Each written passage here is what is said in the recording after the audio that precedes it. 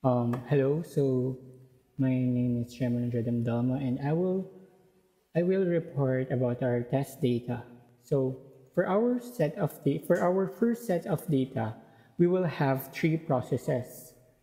So when we open our program, the first thing that we're going to be asked is that how many processes will we enter? And in our first set of data, we have three. So we're gonna go ahead and enter three. After that, we're gonna be asked to enter the burst time and arrival time for the three processes. So the burst time and arrival time for the process P1 is that its burst time is 10 and the arrival time is 1. Then for the process 2, the burst time is 8 and the arrival time is 10. Meanwhile, for the process 3, the burst time is 10 and the arrival time is 10. So after that, we're going to be asked what is the quantum time for the round robin in level 1 and level 2.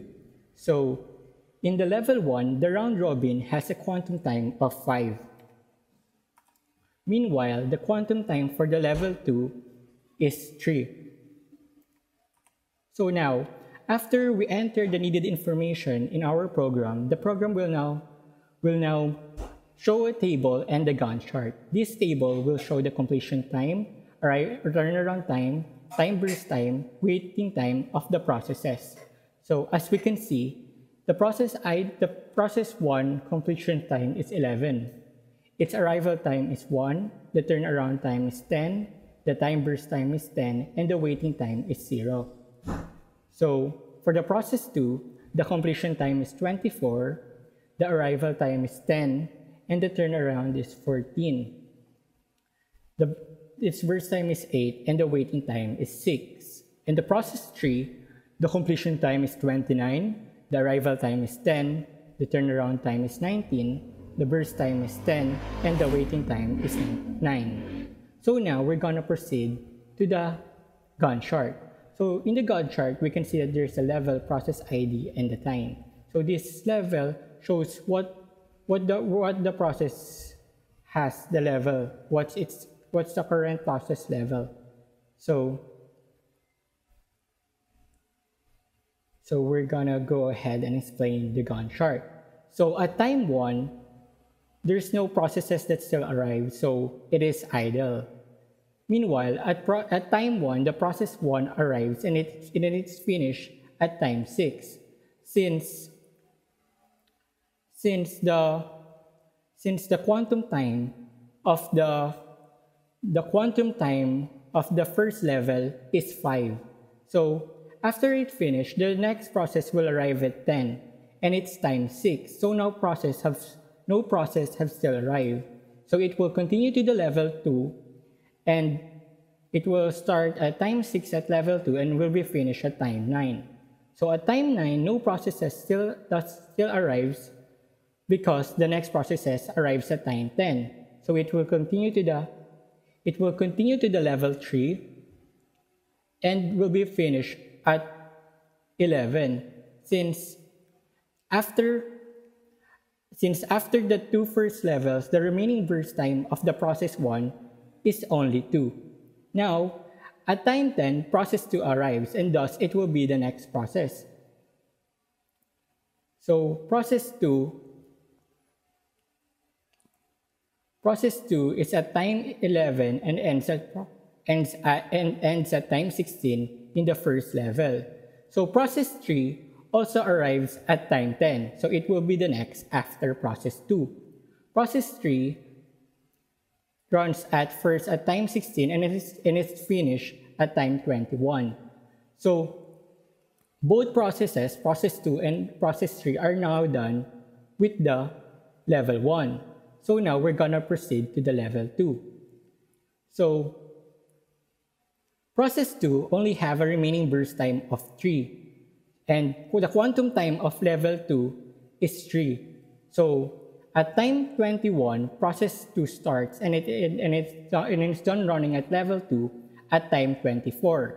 So in this case, since after this, the remaining burst time of process 2 will be 0, it is now completed. So the next to it is process 3.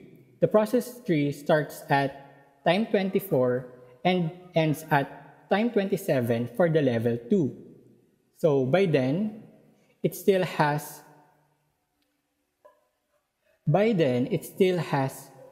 a remaining burst time of 2, and thus in level 3, in the first come first serve, it will be finished at time 29.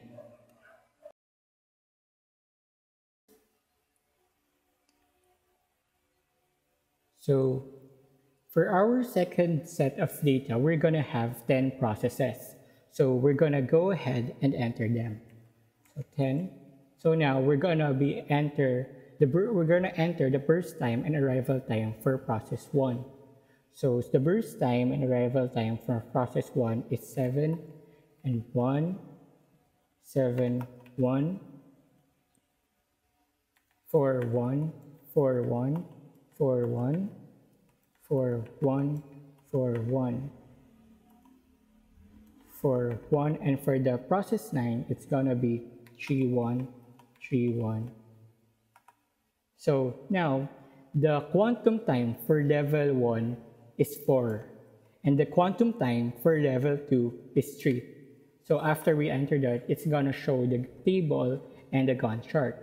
So we can see that the completion time for process 1 is 42, the completion time for process 2 is 45, the completion time for 3 is 13, for 4, 17, for 5, 21, for 6, 25, for 7, 29, for 8, 33, for 9, 36, for 10, 39.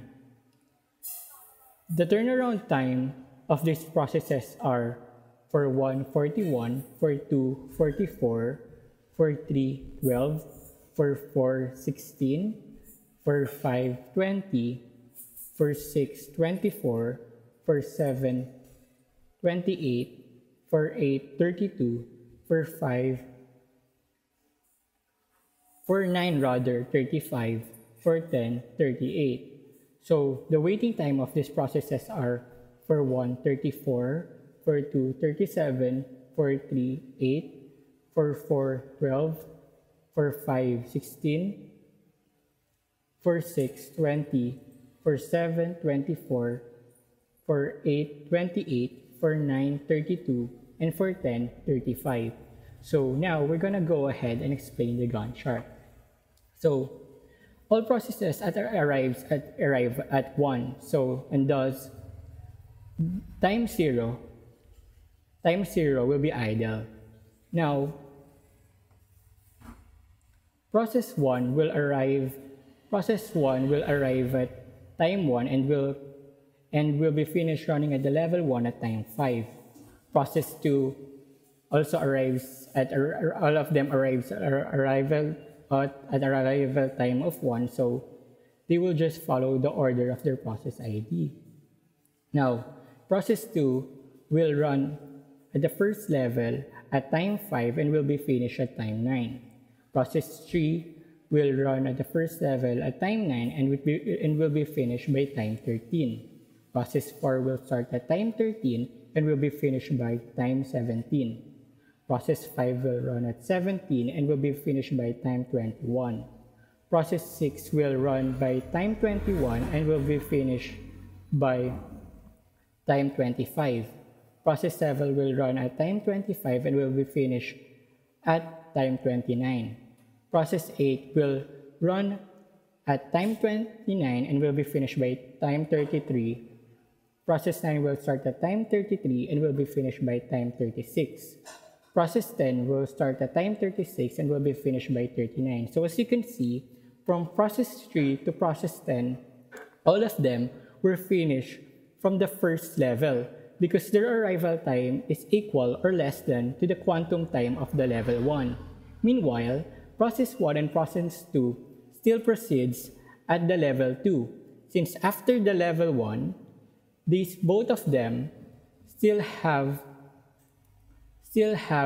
a remaining burst time of 3. Thus, at level 2, process 1 starts at 39 and will be finished at time 42. And process 42 starts at process 2 will start at time 42 and will be finished by time 45. So for our third set of data, we're gonna have 5 processes. So the burst time and arrival time for process 1 is 4, the burst time is 5, and the arrival time is 4. For process 2, the burst time is 10, and the arrival time is 5. For process 3, the burst time is 5, and the arrival time is 9. For process 4, the burst time is 8, and arrival time is 1. And lastly, for the process 5, the burst time is 7, and the arrival time is 10. Now, the quantum time for both levels are 3. So in level 1, the quantum time is 3, and in level 2, the quantum time is 3 as well.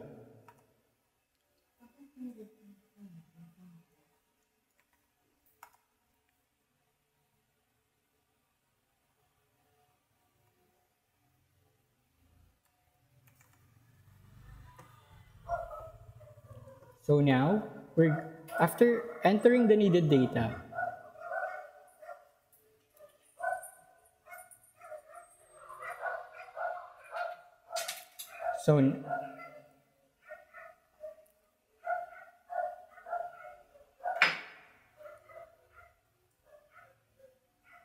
So now, after entering the needed data, we can now see the process ID, the completion time, the arrival time, the turnaround time, burst time, and waiting time of the processes. So the process 4 has a completion time of 31 and arrival time of 1, turnaround time of 30, burst time of 8, and waiting time of 22. The process ID 1 has a completion time of 21, arrival time of 4, turnaround time of 17, burst time of 5, and waiting time of 12. For process ID number 2, the completion time is 35, the arrival time is 5, the turnaround time is 30, the burst time is 10, and the waiting time is 20. For process ID 3, the completion time is 26, the arrival time is 9, the turnaround time is 17, the burst time is 5, and the waiting time is 22. So now, for the process ID 5, the completion time is 36, the arrival time is 10, the turnaround time is 26, and the burst time is 7. Meanwhile, the waiting time is 19. The average waiting time is 17, and the average turnaround time is 24. So now we're gonna explain the Gantt chart. So at time 0, it is idle since the first process to arrive is process 4 at time 1. So at time 1, it will end at time 4 since the quantum time level 1 has a quantum time of 3. Meanwhile, after it, the process ID 1 arrives at 4. So it will run next. Process 1 starts at time 4 and will be finished running at time 7. Next is process 2. It will start at time 7 and will be finished by time 10. Next is process 3. It will start at time 10 and will be finished by time 13. And lastly, process 5. So it is the last one to arrive. It arrives at time 10. So it starts at time 13 and will be finished by time 16. So now, all the processes are completed with the level 1. So now, it will proceed to the next level according to the arrival time. So, we can say that the process 4 arrives first since its arrival time is 1. The process ID 1 arrives second since its arrival time is 4. The process ID 2 arrives third because its arrival time is 5, and the process ID 3 arrives at 9 since its arrival time is 9. It's the fourth one to arrive. And lastly, the process ID 5 is the last one to arrive because its arrival time is 10, much higher than the arrival time of the previous processes. So now, at time 2, At level 2 rather, process 4 starts at time 16, ends at time 19. So the next one is process 1, which starts at time 19, ends at process 20, and ends at time 21. The next one is process 2 that starts at time 21 and ends at time 24. Next is process 3 that starts at time 24 and ends at time 26. And lastly, it's process 5 at time 26 and ends at time 29. So now all the processes are now done at running at the level 2. So we can see that process 1 and process 3 is now completed since after running at the level 1, process 1 only have a burst time of 2, and thus after running at the level 2, it completed its task and is now done. So next, for the process 5, it has a burst time of 7, and thus after running in the level 1 and level 2, it will only have a remaining burst time of 1, and thus process 2 starts at time 31 and ends at 35, and process 5 starts at time 35 and ends at time 36.